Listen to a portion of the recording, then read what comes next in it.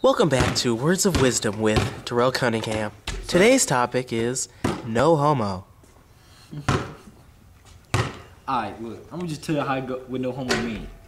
Some stuff you can't say no homo with. Like, I know this one dude, right, talking about something, I wanna suck you dry, no homo. You can't say that. It just don't cut it, you know what I'm saying? You gotta say some stuff like, or don't be like somebody I know named Trey. Every time you tackle somebody, no homo. Like, now that's some pointless no homo, because that ain't homo regardless. You gotta say no homo for shit, be like, this night, or my nigga Derek shoot. I be like, damn, look at the way that nigga shoot. No homo, because that sounded kind of homo. Like, I'm looking at the way that nigga shoot. Like, if I ain't looking at him like that, I'm just saying this nigga got a form. Like, damn, oh, damn, that nigga tight, but no homo. Because I ain't trying to say that nigga like tight like that, like tight in the ass and nothing like that. I'm saying he just tight, you know what I'm saying? So it depends, no homo, it depends on how you use it, you know what I mean? Don't say no homo for no dumb shit, basically.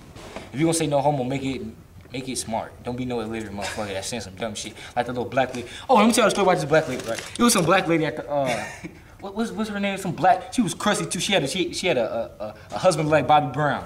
And this nigga had little twisties with ball spots like Coach Chris.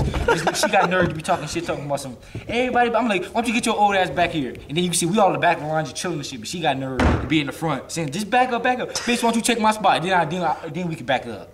And that's the end of the day with Words of Wisdom with Darell Cunningham. Have a great day.